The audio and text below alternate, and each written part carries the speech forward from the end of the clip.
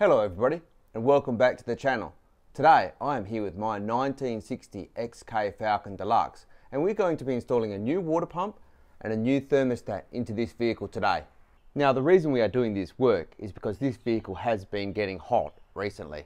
As you can see, the radiator is in relatively good condition. I put a recore through this radiator myself about 5 years ago.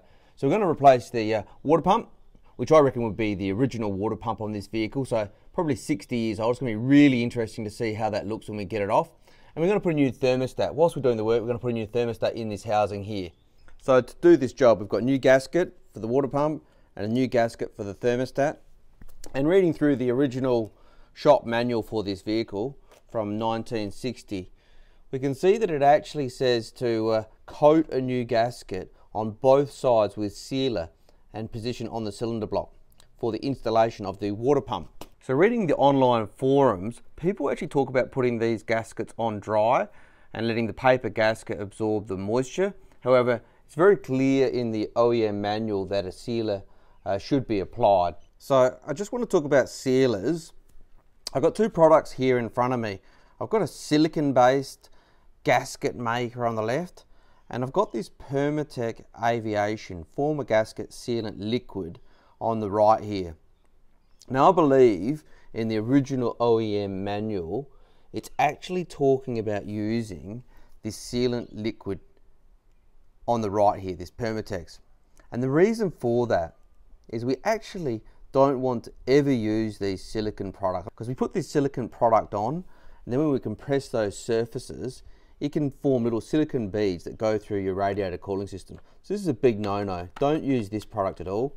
Get the Permatech Aviation sealant liquid, and that's what we're going to apply to both of these gaskets, both the thermostat gasket and the water pump gasket, when we install these items.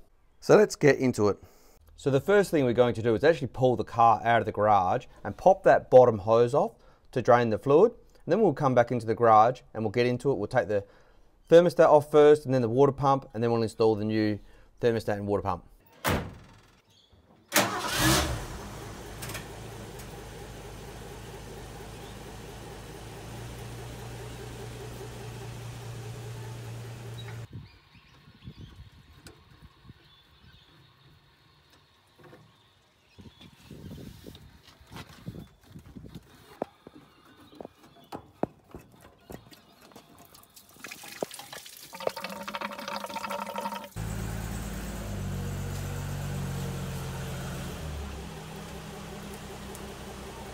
So now that we've got the fluid drained out of the radiator, we'll get all of the hoses off, top and bottom.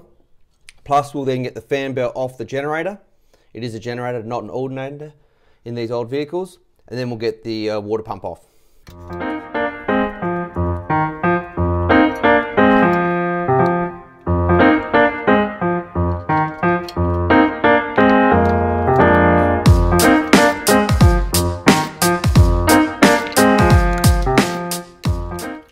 And we're just going to loosen that off with a 9/16 spanner. And I've got one of my ratchet spanners on these. If you don't have a set of these ratchet spanners really are the best. Now in the workshop manual, it only says to remove the fan and then the water pump. However, it's only 4 bolts holding this radiator in. So I'm going to take the radiator out as well, just to give a little bit more access to make this job easy.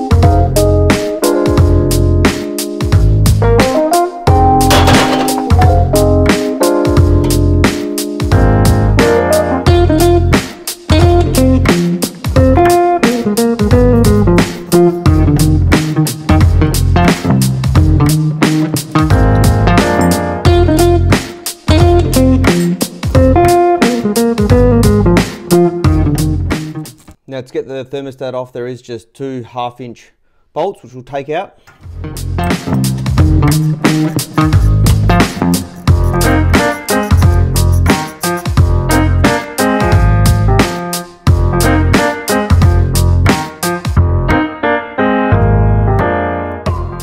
And to get the water pump off, we've got three 1/2-inch bolts as well.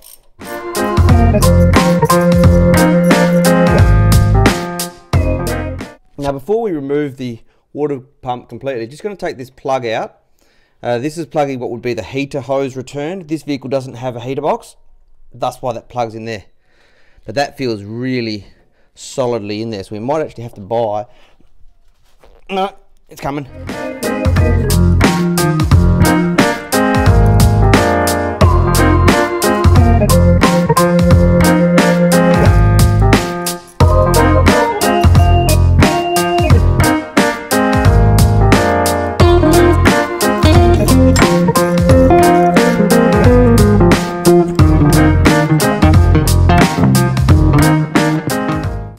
So just looking at these two water pumps side by side, we've got the old one, the 60-year-old water pump which we've taken off the car.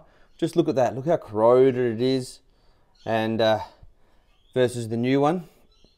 As you can see, the new one has actually been designed with these cutouts, and I believe that's to increase the performance, the circulation of the water pump. So hopefully we're going to end up with a better cooling solution with this vehicle. So that's what it looks like when you take off a water pump for the first time in 60 years. I've just got a metal scraper here. We're just going to clean this up on the surface as much as we can.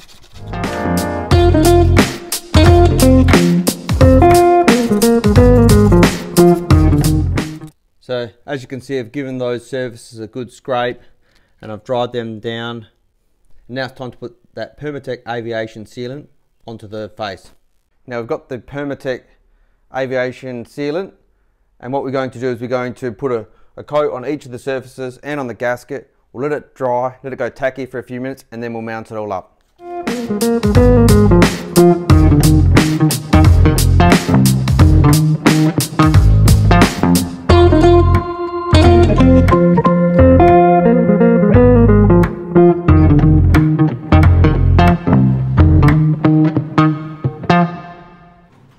Alright, it's been a couple of minutes, so let's mount up the water pump.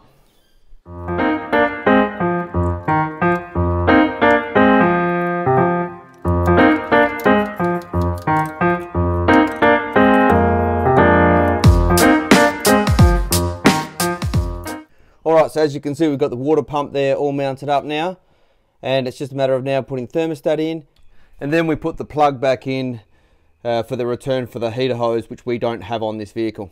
If a car had a heater box, the heater box would hose would connect to this plug right here. But this vehicle does not have a heater box.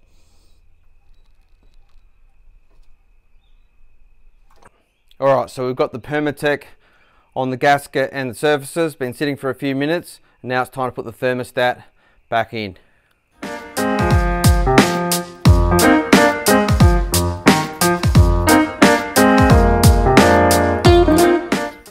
And then it's time to put the fan back on.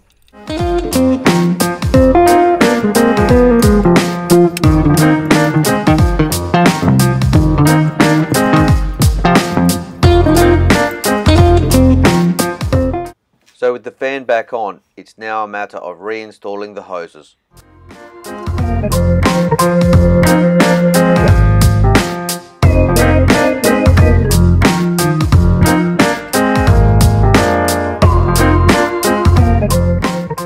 So that's it, folks. We've got the radiator back in, got the hoses all connected up, top and bottom, the new thermostat, the new water pump, and I've just tipped in half a bottle of this Technology Gold green coolant concentrate into the radiator. Now I'm just going to top it off with water, and then we will start it up. We'll let all the air bubbles come out and we'll see how it goes.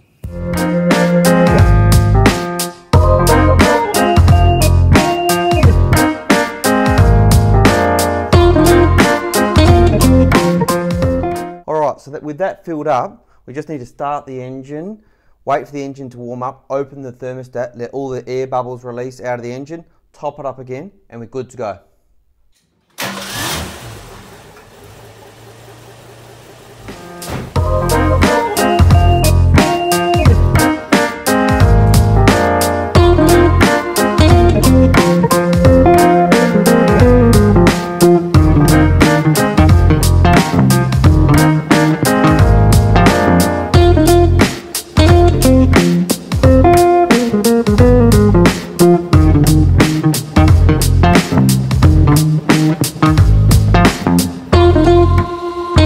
Alright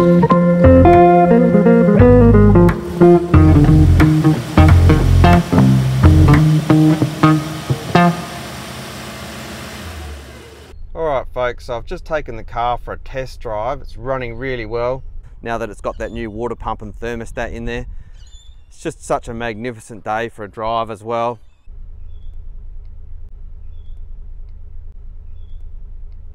And look at this mighty 1960 XK Falcon Deluxe in unrestored condition. It is just a pleasure to drive, and the more repairs and maintenance I do, it just gets better and better and better. If you've enjoyed this video, do feel free to like, share and subscribe. In the future, I'm going to be doing other maintenance to this vehicle. For example, I noticed when I was replacing the wheel cylinders for the brakes that the rear diff pinion seal is leaking. So I'm going to replace that soon. If that's something you'd like to see and other repairs to this vehicles and maintenance, do feel free to like, share and subscribe. Until then, have a good night.